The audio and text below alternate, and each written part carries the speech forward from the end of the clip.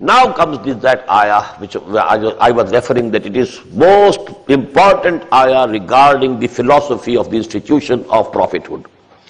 Rusulam mubashirina wa munzirina li'alla yakuna linnasi 'ala Allahi hujjatun ba'da ar-rusul wa kana Allahu 'azizan hakima. We have been sending these messengers as mubashirins and munzirins. Mubashirins, bearers of glad tidings. For whom? Who believe, who accept the faith, who do good deeds. They bring to them the glad tidings. Paradise is waiting for you. A welcome awaits you there. Jannah is waiting for you, open arms, open gates. Glad tidings. Absharu bil jannati allati kuntum tu'adun. Have the good tidings. And they are warners for whom? Who reject the faith. Don't believe in Allah. Don't believe in the messengers. They believe in the books. They are not doing good deeds. So this is the basic function of Nabi. No Nabi had the power to bring anybody forcibly to the right path. Even Muhammad couldn't do it, sallallahu alayhi wasallam, even for his own uncle. Although he protected him, he loved him. And definitely Muhammad sallallahu alayhi wasallam also loved him. Then he should have been grateful to him also, because he was protecting him. And how, he would have loved that he should accept Islam. That is why even on his deathbed, the Prophet said to him, "Oh my uncle, you utter these words, Ashhadu an la ilaha illallah wa ashhadu anna Muhammadan Rasulullah. Only in my ears you utter, I'll testify on the day of judgment." But he refused. And that is why Quran says, "Innaka la tahdi man ahbabta walakinna Allah yahdi man yasha." Oh Muhammad, you cannot guide anybody whom you like. It's only Allah who guides anybody he likes. This authority rests with Allah only. You are Mubashir, you are Nazir. These two words are very important. They are repeated so many times. وَمَا أَرْسَلْنَاكَ إِلَّا مُبَشِّرًا وَنَذِيرًا. Surah Bani Israel, last section. وَمَا أَرْسَلْنَاكَ إِلَّا مُبَشِّرًا وَنَذِيرًا. In Surah Kahf, رُسُلًا مُبَشِّرِينَ وَمُنذِرِينَ. وَمَا نُرْسِلُ الْمُرْسَلِينَ إِلَّا مُبَشِّرِينَ وَمُنذِرِينَ. يَا أَيُّهَا النَّبِيُّ إِنَّا أَرْسَلْنَاكَ شَاهِدًا وَمُبَشِّرًا وَنَذِيرًا وَدَاعِيًا إِلَى اللَّهِ بِإِذْنِهِ وَسِرَاجًا مُنِيرًا. So Bashara and Inzar, glad tidings and warnings. These are the two main functions, basic functions. لِأَلَّا, why? لِأَلَّا يَكُونَ لِلنَّاسِ عَلَى اللَّهِ حُجَّةٌ بَعْدَ الرَّسُولِ. So that there remains for the people any excuse, any plea against Allah after the messengers. What does it mean? When the messenger has come, he has conveyed the message of Allah, he has shown the right path, he has presented a personal example also. Now nobody can plead ignorance. Oh Allah, we didn't know. Nobody showed us the path. Nobody called us to the right way. Nobody told us what you like and what you dislike.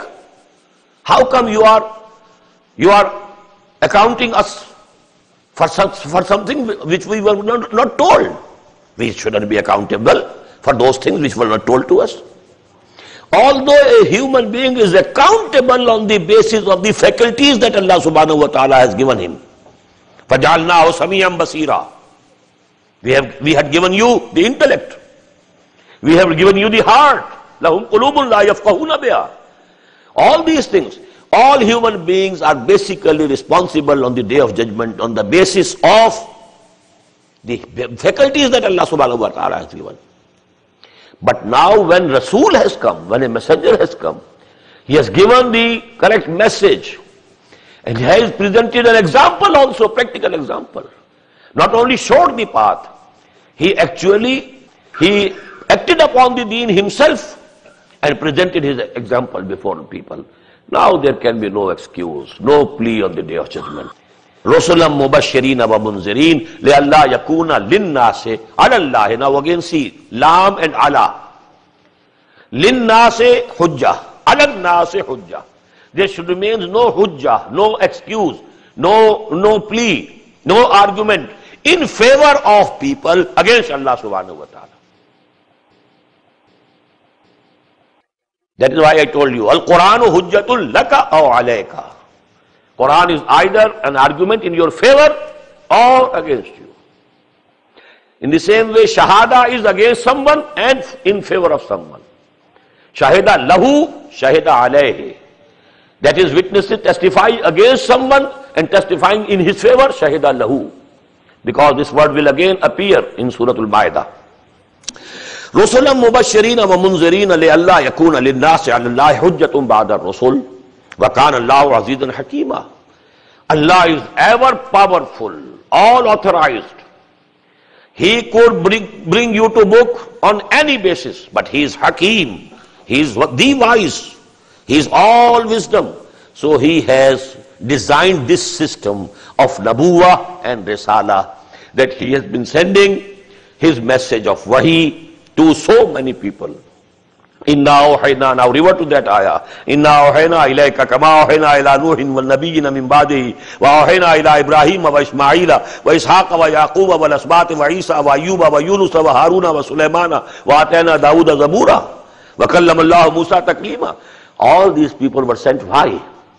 It was no exercise in futility. It was not a hobby with Allah subhanahu wa ta'ala. It's a basic thing about the accountability of the Day of Judgment, that after these messengers have come, now nobody can plead ignorance. Now nobody can take the refuge that, oh Allah, I didn't know. You knew it. Everything was made clear to you. Even a practical example was produced before you in the person of the messenger. Rasulan mubashirina wa munzirina li Allah yakuna linnasi ala Allah hujjatun ba'da ar-rusul wa kana Allahu azizan hakima. Lakin Allahu yashhadu bima anzala ilayka anzalahu bi'ilmihi wal malaikatu yashhadun. But Allah bears witness himself with what he has sent down to you, O Muhammad sallallahu alayhi wasallam, that he has sent down that with his knowledge. It is out of his knowledge that Allah subhanahu wa ta'ala has sent this book to you. This is a part of his knowledge, a part of his wisdom that Allah subhanahu wa ta'ala has given you, has blessed you with. And not only Allah is a witness to it, all the angels are witness to it. لَكِنِ اللَّهُ يَشْهَدُ بِمَا أَنزَلَ إِلَيْكَ أَنزَلَهُ بِعِلْمِهِ وَالْمَلَائِكَةُ يَشْهَدُونَ وَكَفَى بِاللَّهِ شَهِيدًا. And you know, this testimony of the angels is mentioned. Although Allah himself is sufficient as a witness, he doesn't need any additional witness. But because it is a fact, this fact has been mentioned, that all the angels are also witnesses to it. إِنَّ الَّذِينَ كَفَرُوا وَصَدُّوا عَنْ سَبِيلِ اللَّهِ. Verily, and certainly and surely, those who adopt kufr, ungratefulness, unthankfulness. Now what should be the thankfulness? When Allah has sent the book, Allah has sent the messenger, you believe in him. You should benefit from the teachings. You should benefit from the divine guidance. This is shukr. And if you are not using these things, it is kufr. It is thanklessness, ungratefulness. Inna ladina kafaru. And then they rejected the faith. They didn't believe in it. Wasaddu an sabilillah. Sadda again both ways. They themselves held back in not believing in it. And they also stopped others, put hurdles in the ways of the others also, that they should also not accept it. Inna alladhina kafaru wasaddu an sabilillah. Now this was the character of the Yahud. They not only they didn't believe in Muhammad themselves, they also were stopping. And they were exerting to their utmost that nobody should believe in him. قَدْ ضَلُّوا ضَلَالًا بَعِيدًا. They have gone astray. They have gone far astray. They have deviated from the right path to a very great distance.